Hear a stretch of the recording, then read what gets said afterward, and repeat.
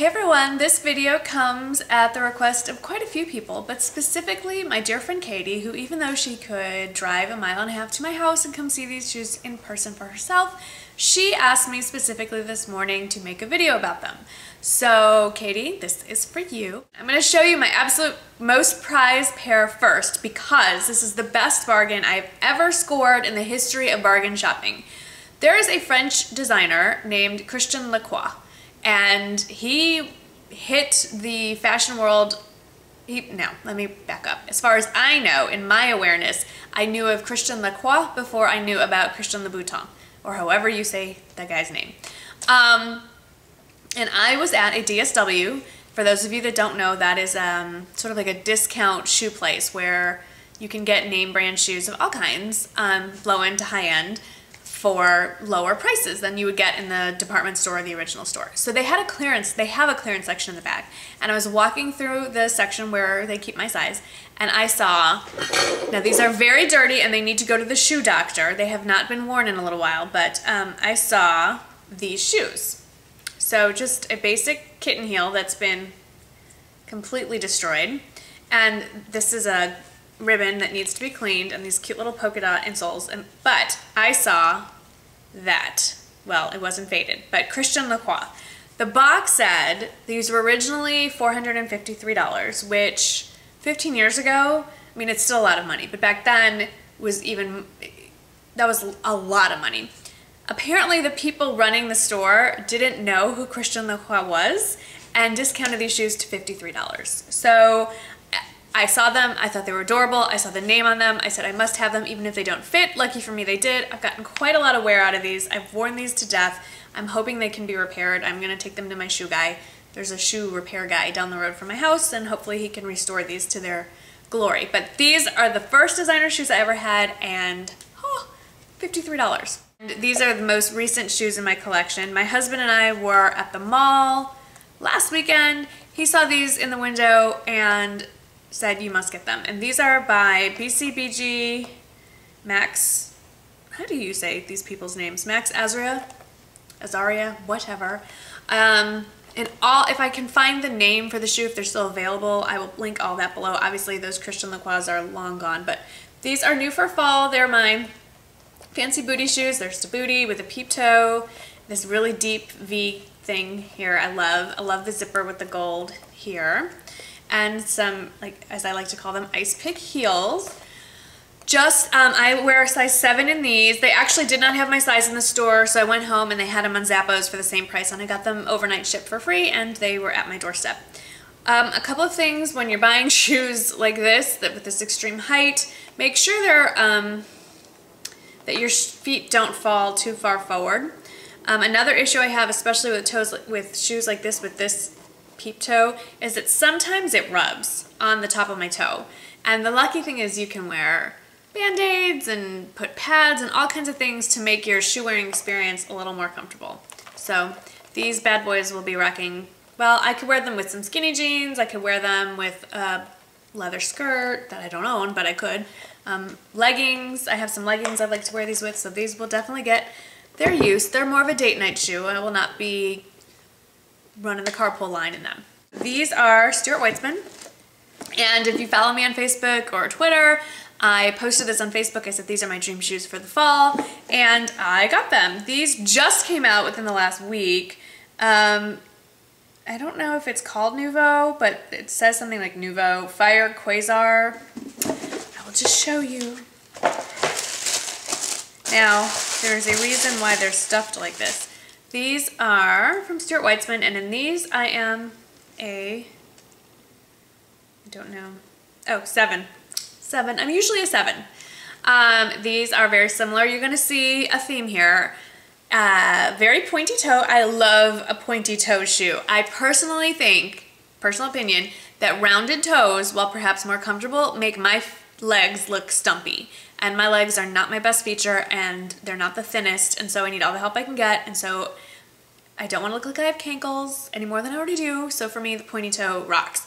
Another kind of ice pick heel. This is patent leather, and it even has this, like, inside, it's lined with the little silver, I don't know. My other pair of Stuart Weitzmans are, you've seen these before, but these are, and they're back. I think you can still get them at Zappos and they're on clearance now, so I'm a little irritated, but whatever. These were part of their spring collection, which I don't understand why they would be, to me, this is a fall shoe. It's just a fall booty, a little tassel, and it's a nubuck leather. I got these in a 6.5. They fit just a little bit better in a 6.5. And so that's my other advice is always try on these shoes in person. Never assume that just because you're always a size 7 that you're gonna be, or whatever you are, that size, it changes. Suede especially stretches, so I usually either run true to size or a little even smaller sometimes. The fun thing about these is that one sole says Stuart and the other says Weitzman. And I believe this is called the Prancing Booty. So I have waterproofed these and these will be coming out as soon as the temperature drops below 90 because we're still waiting. These were my birthday present from my husband. So you saw these if you saw my birthday video. And I keep coming up with excuses to wear them. This is just, like, to me, this is shoe art. Like, they're just so pretty. I just like looking at them. Like, I can put these on display in my closet and just stare at them. But this part is suede. This is blue patent leather. I normally don't like a platform shoe, but this one I did. And it has a little ankle strap and the crazy shoes, or crazy heels, I should say. These are actually not uncomfortable. And which is, you'd think they were, but they're really not. The platform helps quite a bit. So the heel isn't as high. If you take away the platform, it's much more manageable. I have worn these with my birthday dress. I wore these with jeans and a white t-shirt. I mean, you can really, just, you know, you can really mix and match. I enjoy wearing these with my Target jeans and my Target t-shirts. I always get a little, I don't know, kick out of that. So we walked over to the store and there's a gorgeous pair of black evening dress shoes. And he said, those are amazing. And I just nodded my head and said, yes, they are. And I knew what was gonna happen. We went inside, he flipped them over. They were $1,200 and he said, you've got to be freaking kidding me. So the lady said, well, we have a sales section in the back. And I picked up these, were originally $485. And I don't think it's marked, it shows where it was marked down, but I got them for about $200. So for Jimmy Choo, pretty good steal. Now, I wish that I had been a little less quick to grab them. These are just a very basic black, not black, what are these? Brown, chocolate brown, kind of, I don't know what the official word is for these. It's a pump, sort of, then open back, sling back, I guess. The problem with these shoes, and I still haven't figured out a way to comfortably wear these for very long, but I'm still working on it. They have cutouts on the side. And this cutout right here, where your pinky toe is, where my pinky toe is cut in such a way, because I have a short stubby pinky toe, that it keeps sticking out. It keeps getting stuck in there, and it hurts. So I've tried wrapping my toe with tape inconspicuously. I've tried just wearing pantyhose. The combination of the two I think is the way to go. I wish there was some sort of way to like secretly fill this part in so that my pinky toe can't stick out, but I haven't gotten that crafty yet. Anyway, I will make these work because they're very beautiful. They're a lower shoe. I think this is only 3 inches, which for my collection is pretty short, but they're a very classic shoe. I don't see these ever going out of style, which is one of the reasons why I picked these instead of something like the ones I just showed you. They're very pretty, but I don't know how long they're going to stay in style. So for my first real official investment in a designer shoe, I thought I did a good job. The next two, it's hard to justify buying these. You can get copies of these. Every shoe manufacturer in the world makes a basic black pump, a basic nude pump. But I do attend a lot of meetings that have nothing to do with my YouTube life, with my volunteer work and business type meetings, stuff for my husband, social events, and there's something about walking into a room with a red-soled shoe that just makes me feel like I could take on the world. Is it petty? Yes. Does it give me self-confidence from an external source? Absolutely. Does it help if you have to get up and speak in front of a room full of strangers? Yes. So I have 2 pairs of Christian Louboutins or Louboutins or however you say the guy's name, the guy who makes the red-soled shoes. My husband still cannot figure out the name of these shoes. He just keeps talking about those shoes with the red bottoms. Do you want some? Yes. So, the first, I did a little research, not enough, But the first pair of shoes, the first Louboutins I got were about a year and a half ago. And they are the Décolletéssimo 100 Napa leather. 100 meaning millimeters, so they're 4 inches high. I love these shoes. I will wear them until they fall apart. They are basic black pump, pointed shoe, black leather, pointed shoe, pointed toe, black leather. There's the red bottom. They are, I kid you not, they're comfortable. I can wear these, I can run in them. It's hard to walk downhill in them because you're basically on your tiptoes, but I can walk uphill in them, I can stand in them. I love them. I feel like Superwoman when I'm walking around in these. I don't know what to tell you. I love them. I researched the Décolletéssimo and I have a wide, not officially wide, but a wider foot. And Louboutins are not kind to wide-footed girls, but the Décolletéssimo was recommended as one that is, and I adore them. The only problem is I cannot get my hands on them anymore. In Europe, they still make the Décolletéssimo, but I cannot find them in the United States. And now they only make them in like a 3-inch heel and not a 4-inch heel, which I prefer.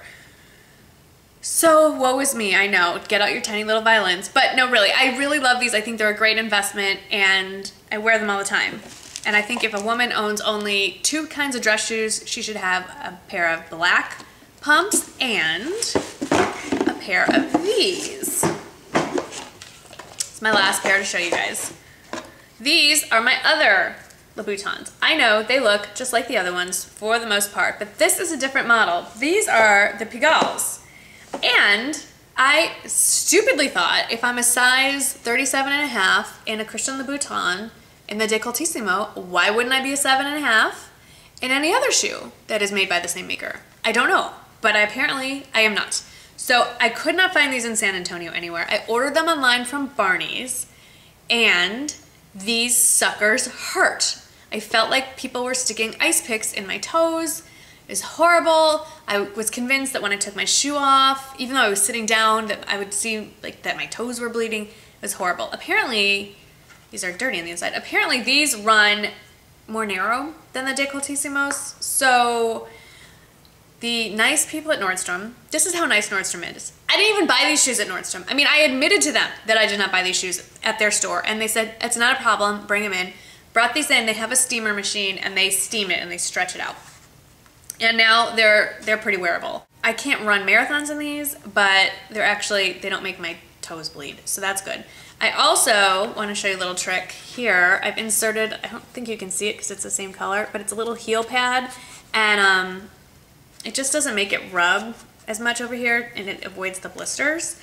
But the point of all this is to tell you some words of advice. When you're going to invest in this case, a shoe, do your research, try them on in the store, walk around, walk on a hard surface, walk on a soft surface, try jumping up and down. Make sure that the shoe does not hurt, because if it hurts in the store only after a few minutes, it's not going to get better, it's going to get worse. If you're going, I personally feel like unless you can afford to get just all the shoes that you want, I like to go for the more classic pieces that I know are not going to go out of style anytime soon. I could pull these out of my closet in 15 years probably and still wear them. I better. I plan on it. And don't be afraid to ask for things like, can you stretch these out? Or learn your foot. I've learned through the kind people at Nordstrom that my foot runs a little wider. So there are designers that they're going to steer you toward. I have been told, I don't own any yet, but that the Italian shoe designers are much kinder to wide-footed people like me. And Gucci, Miu Miu, what was the other one? Even Prada tend to be a little more comfortable for those of us with peasant feet. So if you have any questions about the shoes or you know, whatever, you know, I'll answer within reason if I can. So thank you so much for watching. I hope you found that interesting, educational, at the very least entertaining. Thank you for sitting through it all, and I will see you in the next video. Thanks so much for watching. Bye-bye.